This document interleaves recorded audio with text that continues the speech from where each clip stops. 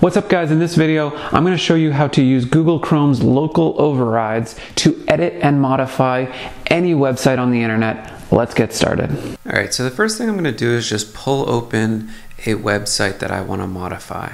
So this is just the Google homepage, and just to reiterate, what local override allows us to do is to take a file that's in use by a web application and edit it any way we want, save that local edit locally, and Chrome will reference that local file instead of the remote file. And what this allows you to do is edit any website. And you can do this to any file. So you could do it to an HTML file, a CSS file, a JavaScript file. And this is actually really useful for better understanding code behind an application, but also as far as development goes, it's easy to reference local files instead of having to push those files remotely and then having the server retrieve those files. So I'm going to show you guys how to actually do this. So we're on google.com. Let's start really easily. If we take the Google search button, let's try to change the verbiage on this button. So we're going to try to change it from Google search to find stuff. How about that? So first thing I'm going to do is, I'm on a Mac, so I just hit Command Option I, which opens the developer tools. If you're on a PC, you could do F12. You can also just right click and do Inspect, and that will open the developer tools at the bottom here. We're going to toggle over to the Sources tab. And this Sources just provides all the files that are in use by the application. And then what I like to do is what's called a deep search. So I think on a Mac it's Command Option F. On a PC, I think it's like Control Alt F, but we're trying to get this guy to show up here, this search bar here.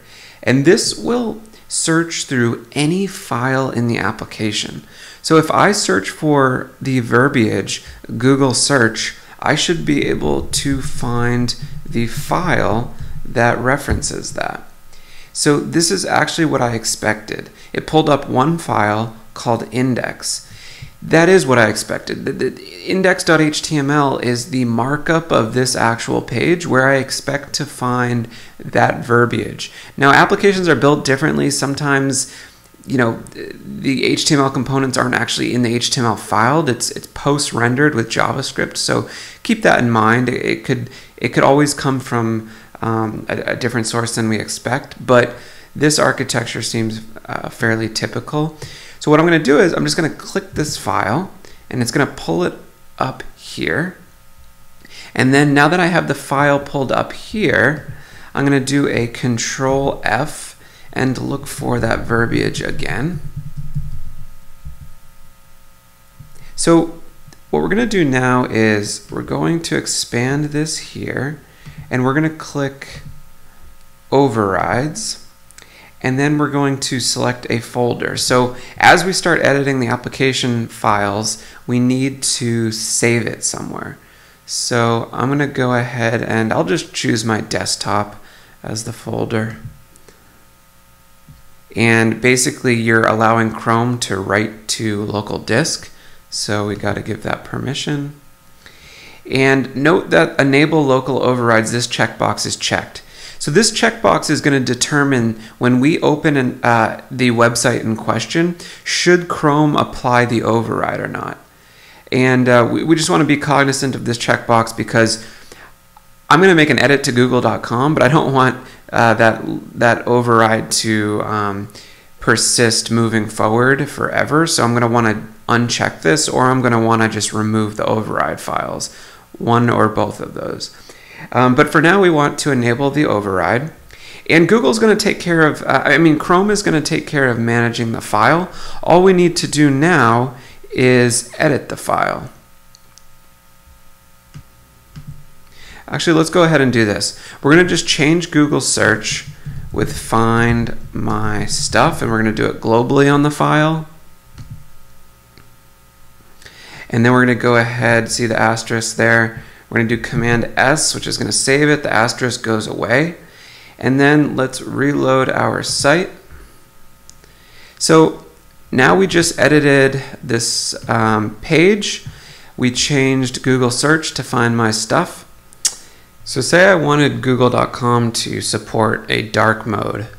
I could kind of make my own version of dark mode by coming into the HTML here and just slapping some CSS rules in the head. So I'll do style,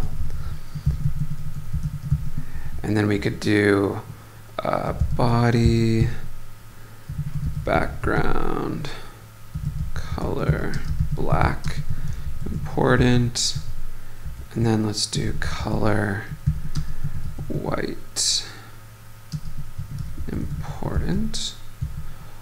And then if I save that and then reload, so now I kind of have my own dark mode version of the application. So I can really modify it any way I want. Okay, so say we wanted to actually modify the JavaScript code. Let's actually do an example of that. So basically, when I type a search term, an AJAX call is issued to a web server to pull auto suggestions. And you can see it right in the network tab here. And the API is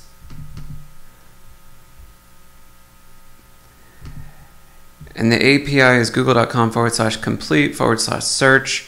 And the first query parameter is q equals, and then it passes the search term.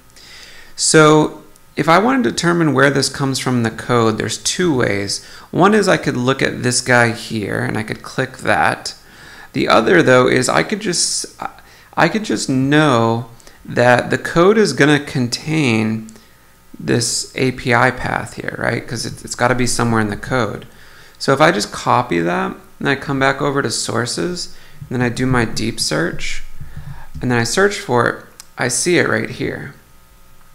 And if we take a look at this function here, so keep in mind that most websites will have more legible code than this. Google just does hyper optimization and you end up with this code that's very hard to read. But at the end of the day, you can still read it. This is the function here that makes the call for auto suggestions. And you can see this is where they put the parameters in there. And this one, Q, is the search term, and I'm guessing F is going to be the actual search term. So how can we confirm that? Well, let's just insert some code in here. I'm going to do console.log F, and I expect the search term to be logged to the console. Let's go ahead and reload, and let's see if that happens. Yep, look at that. So you can see that function is doing what we expect it to do. So one thing we could do that would be kind of cool is if we come back over to sources, we could overwrite F, right? So I could do F equals. So we've been logging the search query to the console, but one thing we could do is we could actually overwrite it. And something that would be kind of interesting is if we said F equals, and then we preface the search term with some arbitrary phrase like, I don't know, Joe Biden, but we keep the user's search term, so we're going to append F. It's going to give everything we search for is going to be related to Joe Biden specifically. So if I go ahead and save this, and then I reload the page, and then if I search for like vaccine, it says Joe Biden vaccine. If I search for money, it says Joe Biden money. If I search for height, it says Joe Biden's height. So it's just prefacing each search term with our arbitrary search phrase. So this just kind of gives you an idea of how you can kind of like reverse engineer applications, modify them to your own needs. And I find it, as someone who kind of learns through example and illustration, I find this to be a really useful way to understand applications. So if you found this video useful, go ahead and hit that like button, and thanks for listening.